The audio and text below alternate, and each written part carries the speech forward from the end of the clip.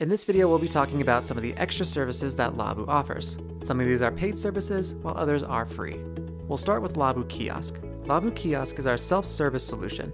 Since the pandemic, restaurants have been affected by staffing shortages, which is making it difficult for them to stay open. A solution that many restaurants are exploring are self-service kiosks, where patrons can walk up to a terminal to place and pay for their order. Lavu's solution runs directly through an iPad and an integrated Verifone reader. Lavu Kiosk takes the same POS menu available to servers and cashiers and makes it available for patrons to use. Lavu Kiosk does not allow for cash payments, but takes payments through credit, debit, and gift cards available through Lavu Gift.